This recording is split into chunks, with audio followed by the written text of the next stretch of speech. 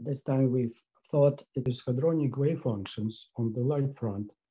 And I expected Ismail to explain practical motivations.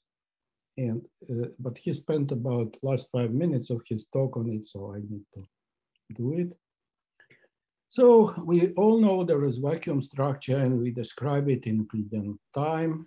And there are fields, and some fields are perturbative gluons and some fields are non-perturbative semi-classical instantons. And one can calculate, invent some models like this instant liquid and calculate correlation functions. Now that was done in the 80s and 90s. The other approach is just ordinary spectroscopy, which people do in rest frame, from which, say, for example, quarkonia are very well developed, and you have many states and many calculations. And now this field is in its heyday because many more hadronic states are discovered recently. Now, what we are doing is the slide front quantization. So at one hand, we have many observables, and there are partonic language and partonic observables, which are this PDF part on distribution functions mostly. But PDF are just one body density matrix, unlike wave function. So wave function, of course, hadrons and nucleon in particular is a clear state which has a wave function, while PDFs are not, and in particular PDFs have entropy and things like that. So in order to calculate wave function, you need to understand the Hamiltonian, you need to understand forces, and then you need to solve it. And then you need to solve it. So that is what I'm going to tell. Of course, there is one more way of doing it, holographic QCD, which many talks are about it, and I will not discuss it. Oops, what happened? Okay, so here are the papers. There is one paper about, to which I probably come at the end, which is about antiquark C in the nucleus. But the main paper we started collaboration with Ismail on this program was this second paper, which was 2 years ago, and that was about form factors. So it is a long paper with many complicated formulas. The main thing was that if you calculate one gluon exchange, it gives small fraction, like 10% of form factor. And if you calculate instant contribution to the hard block, you'll find comparable contribution if you use the old instant liquid model. And at that moment, we said there should be more to it than just the old instant liquid model. And that was the beginning of what I will call dense instant liquid. So it started as a program. So you see, we did 4 papers, and these papers are big technical papers, 50 pages each. And what we are now doing is basically appending these papers with some new result, which we get, and get the paper number 5. So that is what I will describe. Now, in the old days, this pion and nucleon structure in Euclidean correlation functions look like this. That the pion was a sequence of tunneling events which hold it together, and the nucleon is a quark-diquark picture. But now we need to do much more quantitative things on the light front. Okay, so we start with quarkonia. So what you see on this left picture, the red squares are the experimentally observed Batonia epsilons. As a function of n, n is a principal quantum number. So if you take away spin forces, you get these triangles. And if you take away Coulomb part, leaving only linear potential in kernel, you get this very nice rigid trajectory. So this is the first message, that if you go to heavy quarks and all the details, which are spin forces and even perturbative forces, you throw away, you get actually a very nice rigid trajectory. Furthermore, you can see from the right plot that if you go to L equal 2 orbital momentum, it has the same slope. But the question is, what is the slope and how it relates to elementary slope of observed in scattering of light hadrons? So here would be our strategy. This is our Hamiltonian. In the Hamiltonian, you see here, the Hamiltonian, first of all, its eigenvalue is m squared. Now you see kinetic part, which is this m squared plus k transverse squared, divided by longitudinal x. So it is not spherical symmetric. It's different for transverse and longitudinal. What is nice, however, on the light cone is that there is no big difference between quarkonia with a large mass. So quarkonia are non-relativistic because their mass is much larger than transverse momenta there. And you can use Schrödinger equation in the center of mass. For light quarks, their constituent quark masses are about 300 MeV, and their transverse momenta are about 300 MeV. However, on the light cone, they appear as a sum. So it doesn't really make a big distinction between, you don't need non-relativistic approximation. Everything is relativistic. And then we have, for example, a meson, and we have a string with a tension sigma t. And here we have some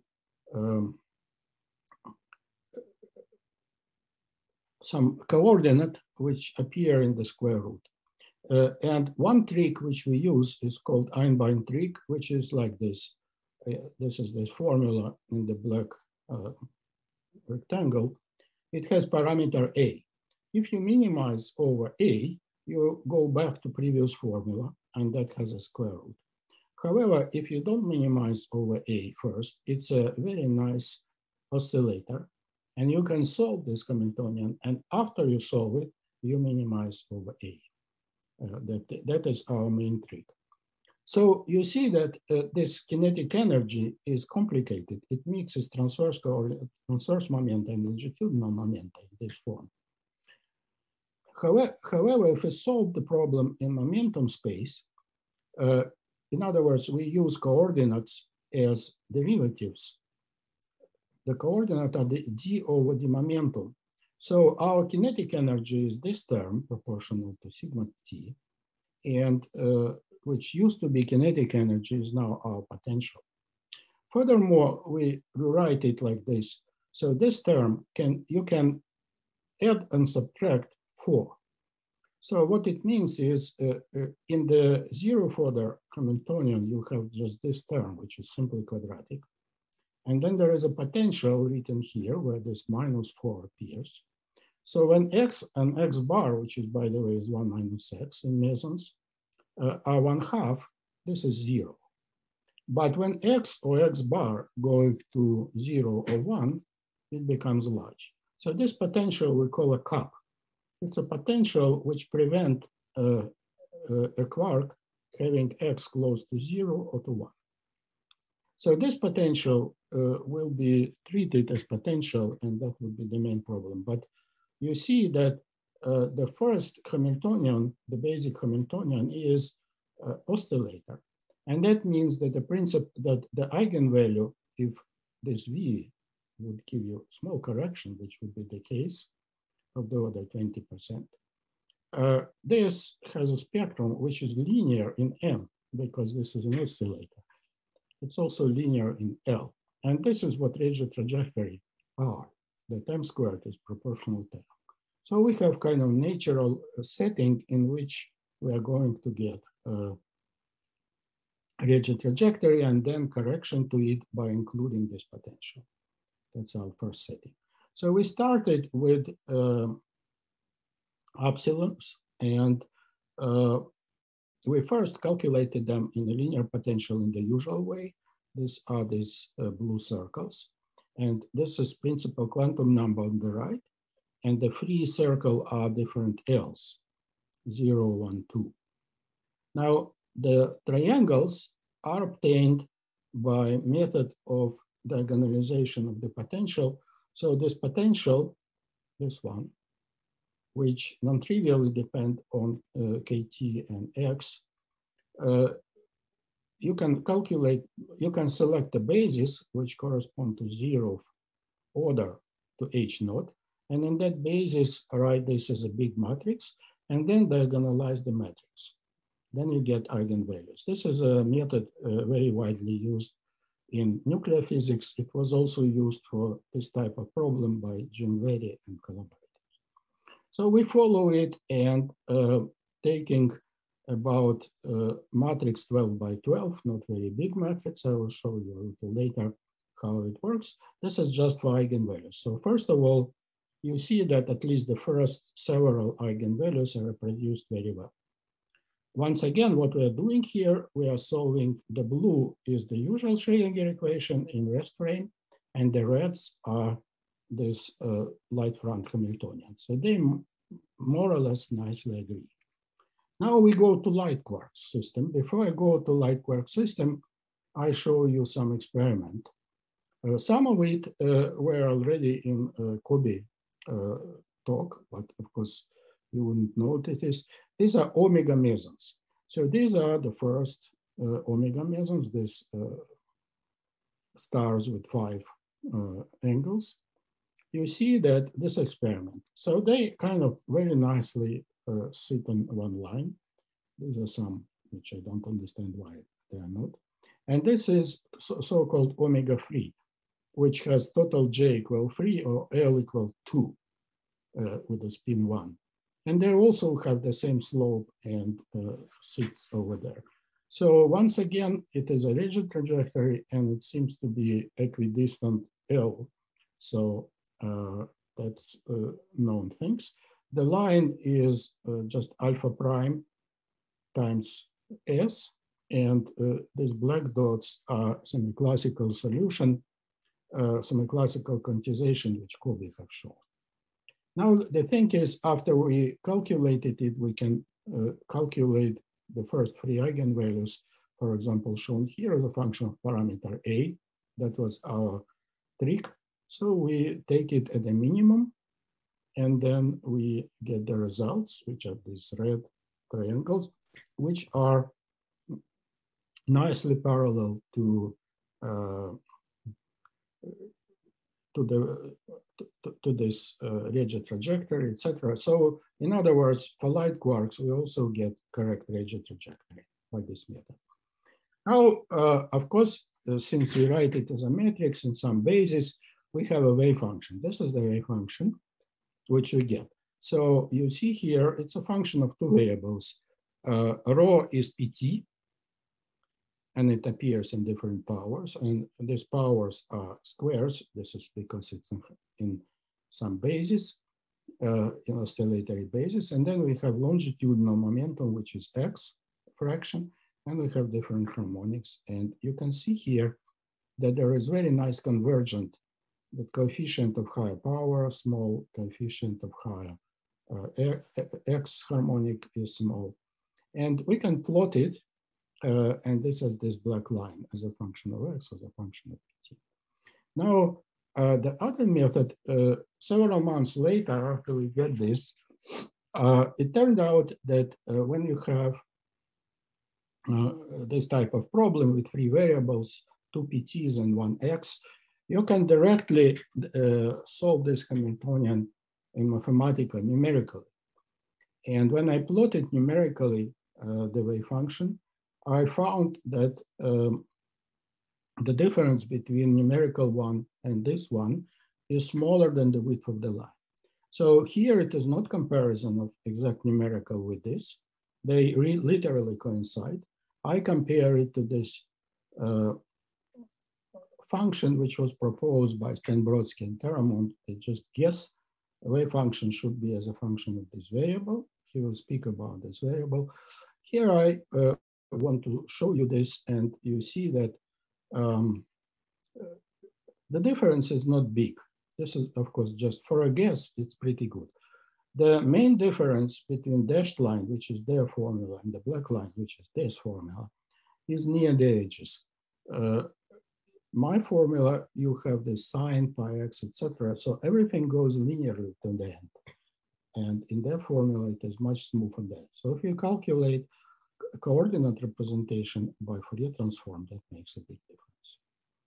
Okay, now, so that's what basic, that we can do Hamiltonians on the light cone, we can solve it, and we get the wave functions which for heavy quarks correspond to what we do in the usual spectroscopy, and for light quarks we also can do. Now we return to germanium and study interquark potentials. So Ismail already have shown this picture, and this picture very nicely shows what I predicted 40 years ago as the dilute instanton liquid. Now, the fact that it was dilute and it has small parameter, different people have different coefficient here, but it was dilute. Rho over R was about 1/3 to the power of 4. And that was very important because these instantons who are far from other instantons retain their zero modes, and then their zero modes collectivize, and then they make quark condensate and all this chiral physics, which was studied for many years. Now, we also understand that there is a so-called molecular component. What is instant-anti-instant molecule? The instant-anti-instant molecule you heard today from Valer Jose, so instant-anti-instanton configuration is kind of unsuccessful tunneling. It's a tunneling which go into the barrier, the wave function goes into the barrier and then returns back, yes? It can go over the middle to the other valley, but it can also return back, and that's why the total action at small distances go to 0. So there are many of them, but they don't have zero modes, closed fermionic zero modes, and therefore they're not important to chiral symmetry breaking. We studied it with Misha Ilgenfrieds for finite temperature. At finite temperature, when chiral symmetry is restored above Tc, this is the only component basically which remains, because individual instantons have very, very small contribution proportional to the product of all quark masses. Anyway, so if we look at a recent latest study of this issue, they do the so-called cooling by gradient flow, which is now popular in latest. So this is cooling time. And as a function of cooling time, the size of the instanton tend to be growing because instanton and instant attract each other and they become less dilute. But the real physics correspond to interpolation into 0 cooling time. So this blue arrow shows what it is at 0 cooling time. You see, it is exactly 1/3 of the Fermi, as I suggested 40 years ago. But when you do discuss density of instantons, and this paper identify instantons and anti-instantons fit their shape and things there. So if you look at the right figure, to the right side of that figure, when you're cooling long enough, you see that this density in Fermi -4 is about 1, as again, dilute instant liquid tell you. But if you project it to 0 cooling, namely somewhere here, you get much larger number than 1, nearly 1 order of magnitude larger. So that tells you that, yes, there are these pairs, instantons, instant pairs, which under cooling very quickly annihilate. And then they continue to annihilate till finally they're dilute enough as they cannot annihilate anything. So the question is what these guys do. And if you put it into the instant potential, and instant potential is a long story, calculated, and it was also calculated by Musakhanov, who is present, we get this picture. So what is this picture? Ismail have shown this picture. If we have dilute instant gas plus these molecules, which we think is factor 6 larger, then we get a potential which up to this distance cover the Cornell potential for the lack of strings. So we think that up to here approximately, the Cornell potential is actually instanton effect. And after that, it is probably a string. What is the difference between these two models? One model is that there is a string model, and the other is the instanton model. The difference should be seen in the spin potentials, because the string is electric string. It has electric field inside, but it doesn't have magnetic field. Yet, when we calculated spin orbit, and tensor forces, they are created by interaction between magnetic moment of a quark with the magnetic field. So it is this W Wilson lines with appended plaquette or magnetic field. And the instantons are self-dual. They have a magnetic field equal electric. So in some sense, they have maximum magnetic field for the same electric field. So for the same central potential, which depend on W's without this B, they kind of maximize spin forces. So we start studying spin forces. Now, what we calculated in this model, so we assume that now kappa, this parameter of diluteness, is not 1/10. It is of the order 1. And if that is true, then this is what spin forces we calculate. These are from Coulomb. You have spin orbit, and tensor from some formulas well known. And also this correlation functions give us instanton induced. So you see the magnitude is similar, and it is better seen here for spin-spin. So what is plotted here are three curves. The black curve is what people calculated on the lattice. This is lattice calculation of spin-spin force as a function of distance. Distance is an inverse Fermi. So 5 would be a Fermi. So you see that even in half Fermi, it's already gone. So basically spin-spin forces are very short range. Okay. This is what we calculated from the usual, from the instantons, and this is perturbative. So what you see here is that area under this curve, it is multiplied by r squared. So if you do integral of this with a psi wave function, you will get matrix element of spin-spin interaction, which is observed experimentally as the splitting over here, well known. So what you see here is that perturbative one is about twice smaller than what lattice give, and perturbative and instanton are comparable, and together they have area of the order of the lattice one. More precisely, if you calculate matrix element with the wave functions, you get this result. So I don't have time to go for the whole table. Let's look charmonium as an example. So the splitting between J psi and eta c is this 116 MeV. If you use this lattice potential, spin-spin force is basically very close to it. And from out of this, about 60 is from perturbative and 30 from instanton. You can go for this table, etc. We also studied some other splittings which give us the idea what is the magnitude of spin orbit and tensor. I will omit it. So here is one more interesting thing. If we don't use instanton but instant molecule, this is example of instant molecule. It has instanton and anti-instanton. So instanton is self-dual. It's B and E are parallel. Anti-instanton is anti-self-dual. It's B and E are anti-parallel. So if we take Wilson line like this, on half of it, the electric field is this way, on half of it, the electric field is that way. So they will cancel each other. So this particular W will be equal 1, which means this configuration will not contribute to central potential.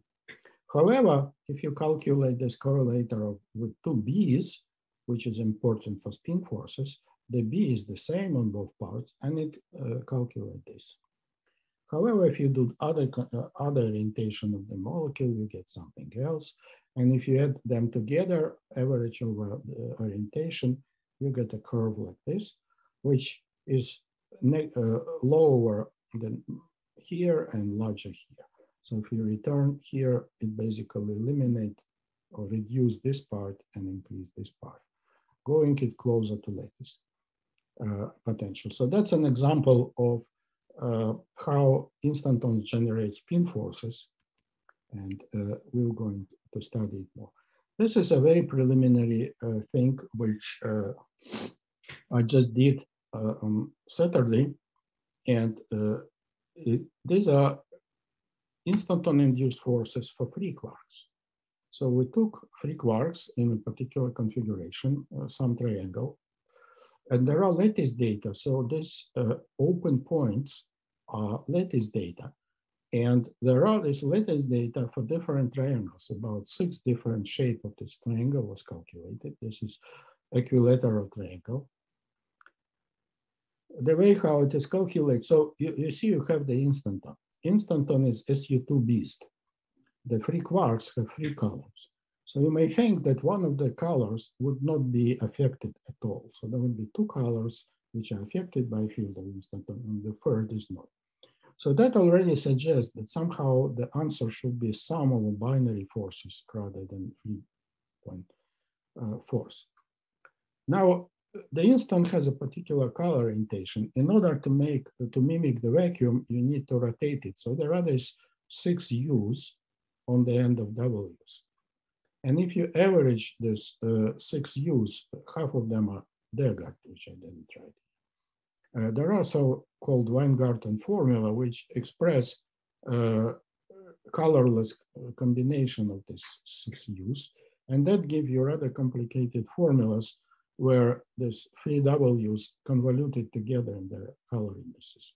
So if you do that and they integrate over all instant location, which is 3-dimensional integral, I get these black dots. And what I'm saying here is that without any parameters, I reproduce lattice data for equilateral triangle, and I'm going to repeat it for all other triangles.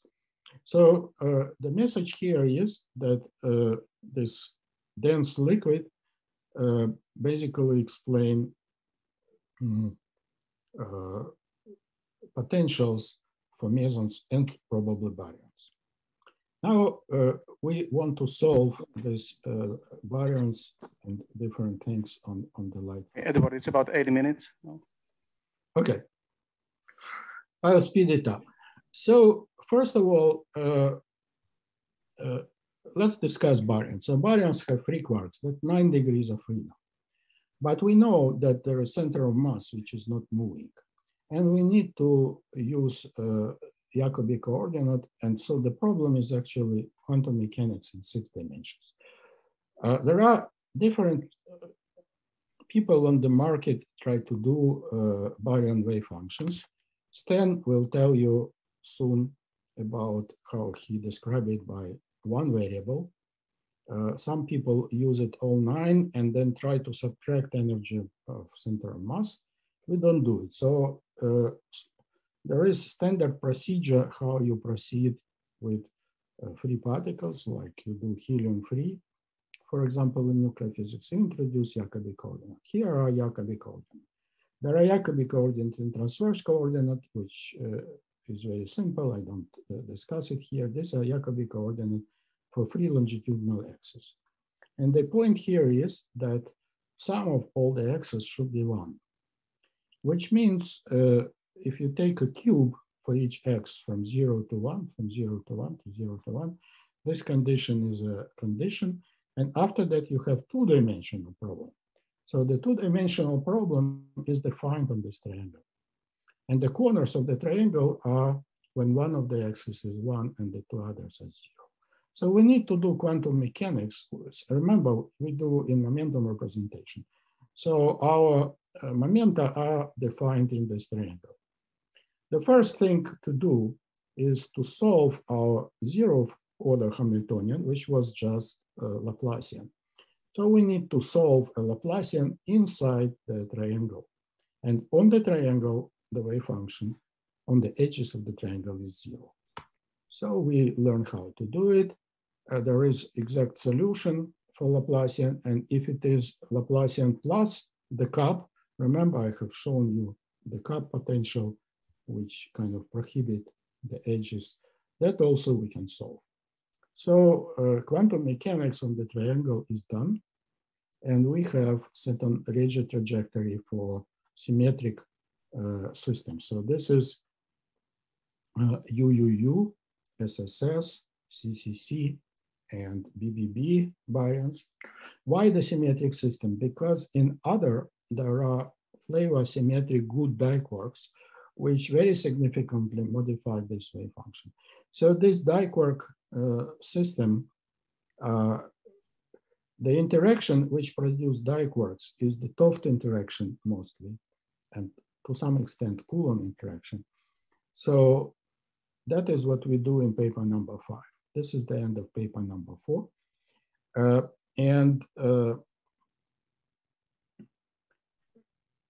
So simpler case, when you have flavor symmetric systems, you can solve the Hamiltonian like I explained.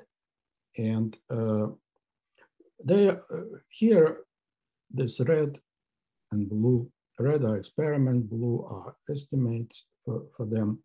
By the way, this CCC is supposed to be discovered in the next LHC run. They are shifted by a constant. This constant is very familiar, that there is a constant in a Hamiltonian, which we don't get. But then, so what you see here is that they all show rigid trajectory, which is slightly curved, and their slopes are different.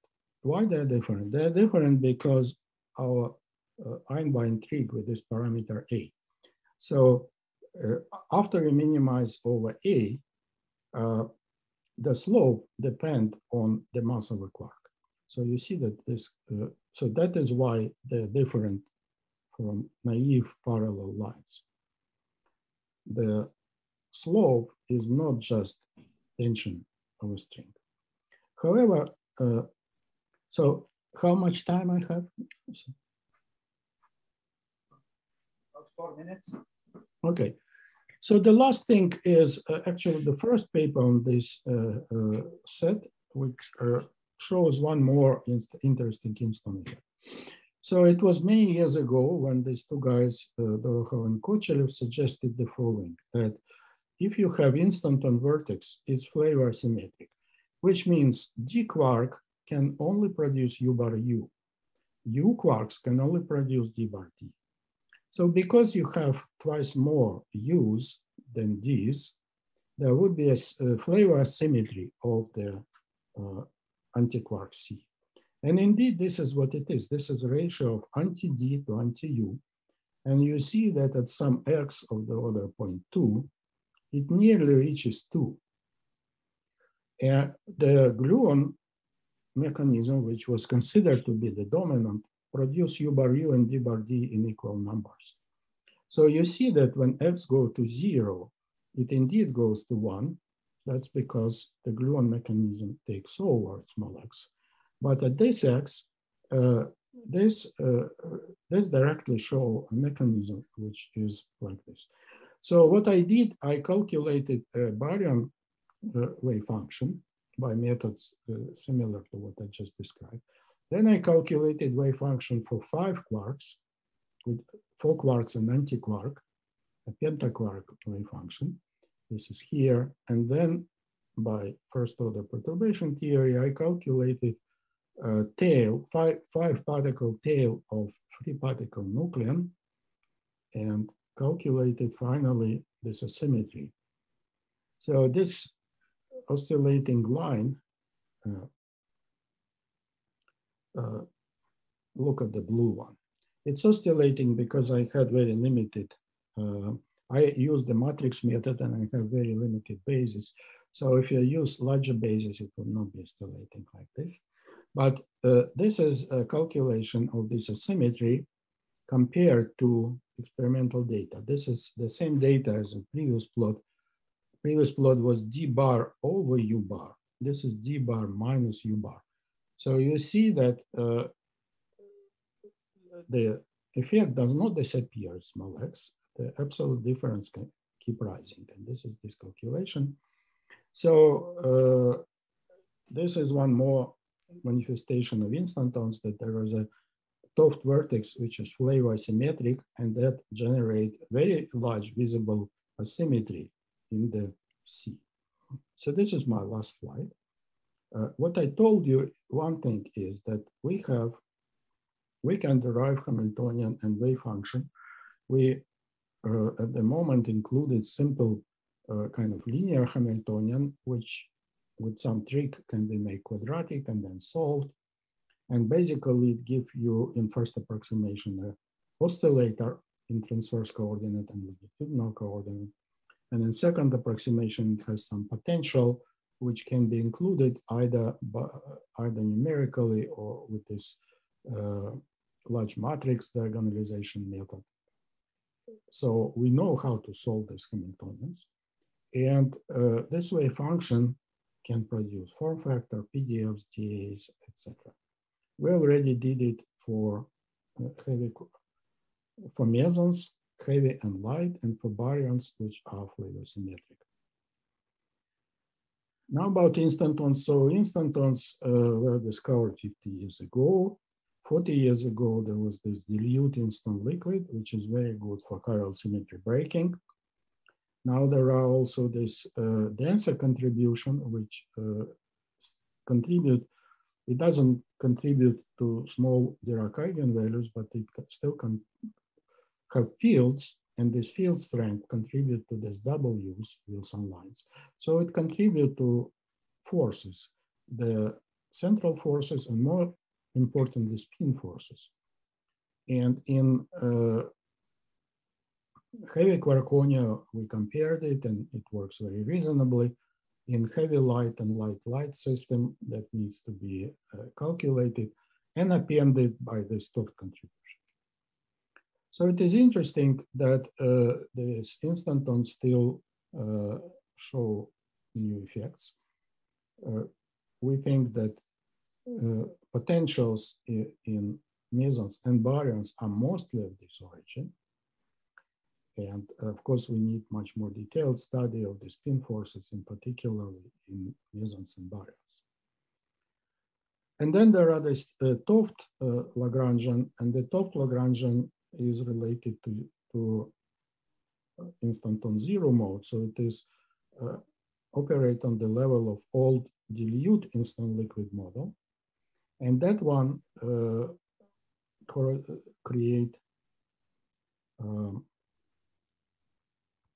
many of these effects.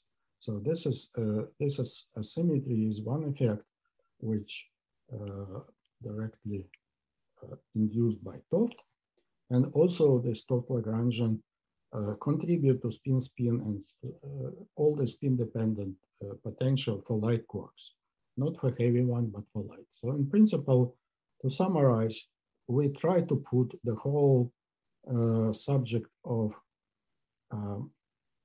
hadronic spectroscopy on the light front. The benefit is that we don't need non-relativistic approximation, and we can treat similarly quarkonia and light mesons. Of course, there are some interactions like Toft, which depend on mass explicitly, but that can be done. So that is it for today.